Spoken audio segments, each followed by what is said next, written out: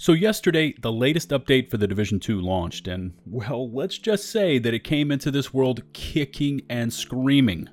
Multiple delays, more than doubled the initial downtime expectations, and despite some of the new additions, such as the 4K 60 FPS upgrade for next-gen consoles and the optimization reductions, the overall reception by the community is really quite mixed, and that's what I want to take a look at today. But before we begin today's video, if you haven't yet smashed that sub button for intensive Division content, please do so. And don't forget to ring the bell to never miss a future upload notification from my channel. You can also really help out the channel by watching this entire video, rating and sharing the video, and of course, leaving a comment. Let's go.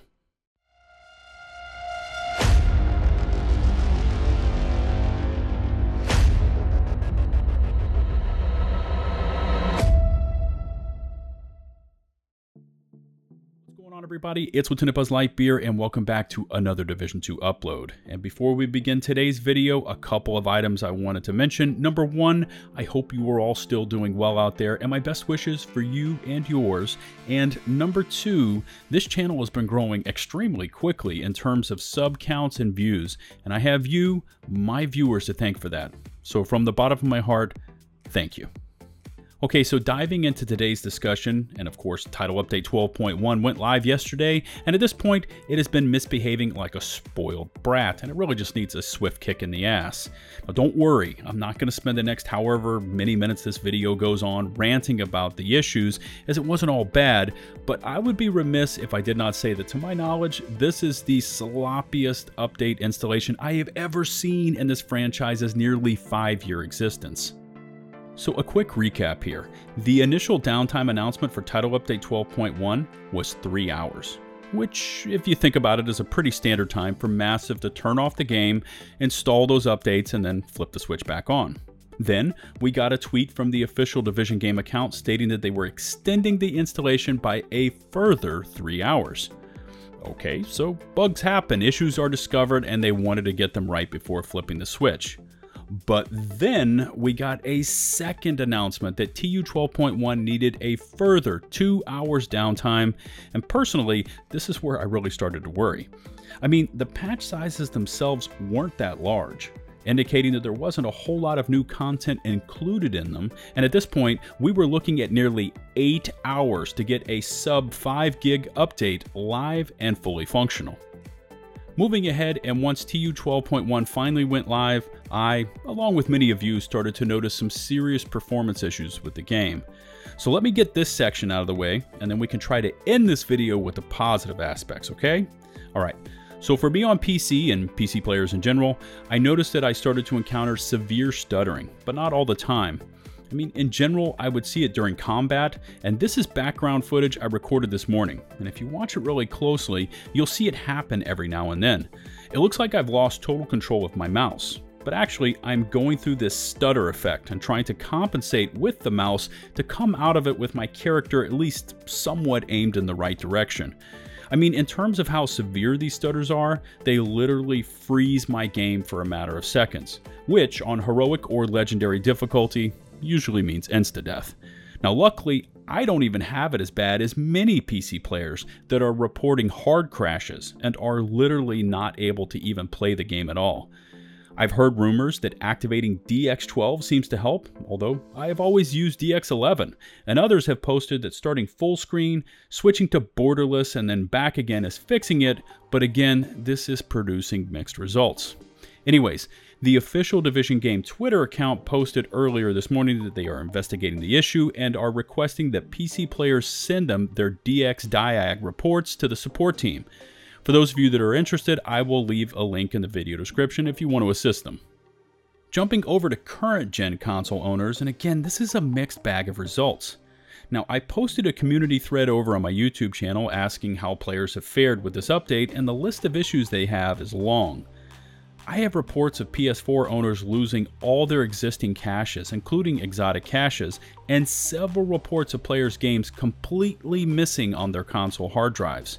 There are also posts about varying patch sizes, from the original 5 gigs all the way up to 67 to 70 gigs, which would indicate that the entire game was being re-downloaded. Now on the flip side, Xbox owners, at least from the feedback that I have received, saw very few issues, if any. Some of the other items either noticed by me or others are that the Magnus League is still overlapping with the current global event and recording burned enemies and Black Tusk headshot kills. Also for me, when I logged in on PC, the game told me that I had the Leon Kennedy vanity items waiting for me in the stash, but when I looked there, it wasn't there. I also never saw the customary exclamation mark in my vanity items indicating that I had new apparel in my inventory. It literally took a friend of mine telling me what grade of items they were, like high-end or superior, and then me looking through my vanity items piece by piece until I found the RPD outfit and was able to equip it. I mean, it was there, but really buried, and it made it difficult to find what was advertised as this login reward. Also, why is this Leon Kennedy Resident Evil vanity set not listed with the others in the event is beyond me.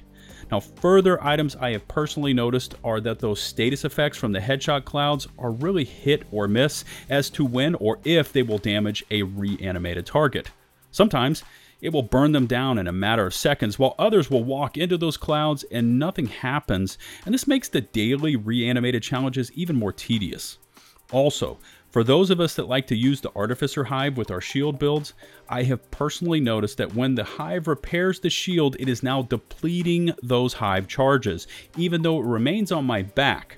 And this is contrary to the way it has always functioned, and I want to note that I have not seen it mentioned anywhere in the patch notes. Okay, so let's switch gears and jump over to some good news, and for PS5 and Xbox S and X owners, the transition over to 4K 60 FPS has really been a success. If anything, these agents have been the shining light of Title Update 12.1, as while it has really hurt the rest of us, it has greatly enhanced their experience with the game. I've also received several reports that sounds are more audible, especially ambient and weather related. Now, I am truly happy for any of you that have these platforms, as you are now getting a chance to experience the game closer to what we get on PC. I mean, this game has some serious graphics on full ultra and looks amazing, especially when inclement weather is incoming. To finish up this video, I'd like to ask a couple of general questions. One, for you as owners of the Division 2, and the other is directed at the studio itself. So first up, how has your experience been with this update? I mean, I'm truly interested to read your feedback in the comments section. The good, the bad, the average, please list it all out and let's keep it professional. Now, my second question is towards the studio, and it has to be, what the hell happened and who is fixing it? Now, as I mentioned before, as a day one original Division game agent, I have never seen an update implementation as rocky as the one I experienced yesterday.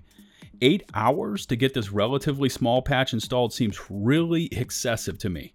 In addition, I'd like to know who is now in charge of the technical side of this game. In the past, we had Thylander, Drew, Bruce, Nikki, Trick, and even Mackenzie, who, by the way, is no longer at Massive and now at Rockstar North. But now, I don't have any idea who is handling the X's and O's of the coding for this game. Now, from what I have seen, the entirety of the old crew has now been reassigned to other projects, and that leaves us Division faithful with what? What does the future hold for us? And I'd also like to know who is now steering this ship.